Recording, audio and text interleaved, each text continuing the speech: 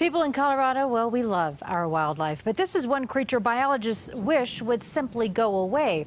It's become a classic fight of natives versus transplants. It's not often we hear about efforts to limit a species' numbers, but that's exactly what's happening with the American bullfrog. They moved here from out of state, and the native wildlife are suffering. Our Kelly Worthman in Boulder County tonight. And Kelly, those frogs can cause a ton of damage.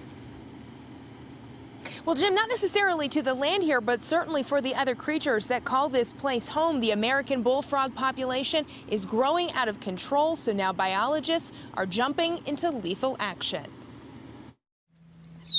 If you know where to look, they especially like places that are shallow on the edges. Chances are you'll see an American bullfrog. They generally are dark green with a yellowish belly with spots.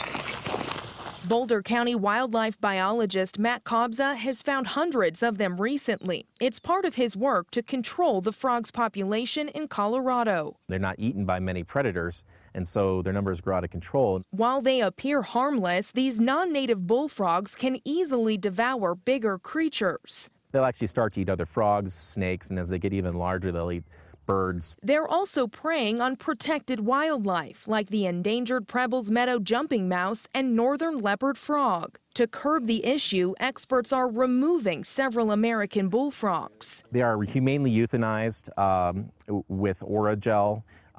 They go to sleep. That's right. The same medication typically used for mouth pain is euthanizing bullfrogs, but they aren't going to waste. We donate them to the St. Vrain Valley School District for use in their science classes for dissection. Mac says biologists aren't trying to eliminate every bullfrog in Boulder County. Rather, they're doing what's best to preserve the natural ecosystem.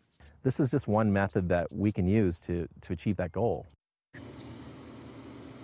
Jefferson County, along with the cities of Longmont, Fort Collins, as well as Boulder, are also working to remove the American bullfrog. It's all part of a joint effort with Colorado Parks and Wildlife. We have more details at cbsdenver.com.